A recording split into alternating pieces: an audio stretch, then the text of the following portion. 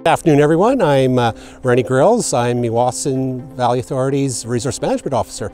And right behind you, or right behind me, is a prescribed burn that we conducted today with multiple partners to restore and enhance the ecological significance of the Northeast Swale.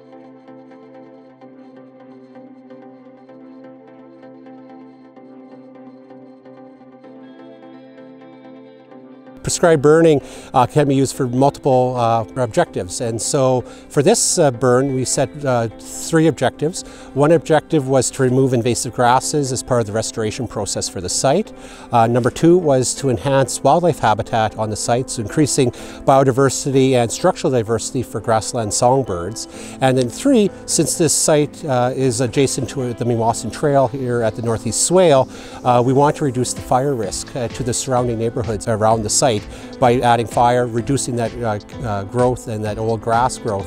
And by adding the fire, we reduce that fire risk. And so part of the management of, or tool of using fire, is actually to reduce future grassland fires and wildfires on the site.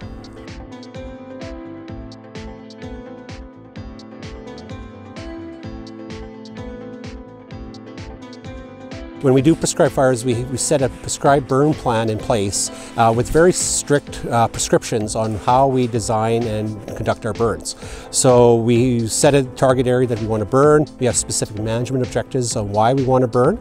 And then within that burn, we have very specific climatic conditions that we can only burn in.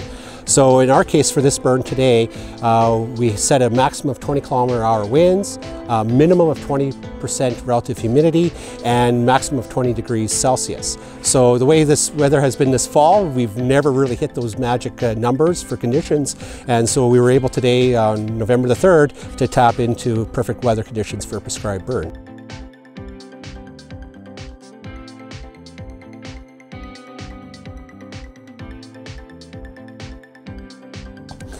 The partnerships here today, we have people from the University of Saskatchewan, we have people from Saskatchewan Parks, we've got people from the city of Saskatoon, and we have other partners from other organizations that have come out to help us with this burn.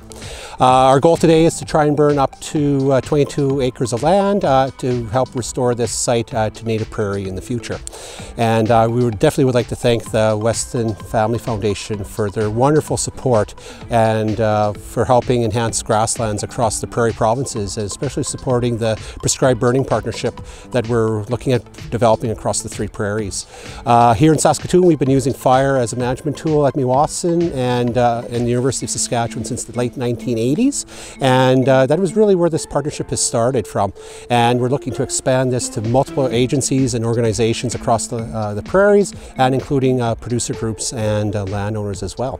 So yeah, and hope you enjoyed some of the shots of the prescribed burn today and some of the video, and we're going to keep on burning because we got no wind today and we want to take advantage of those ideal weather conditions. So thanks everyone, enjoy the burn.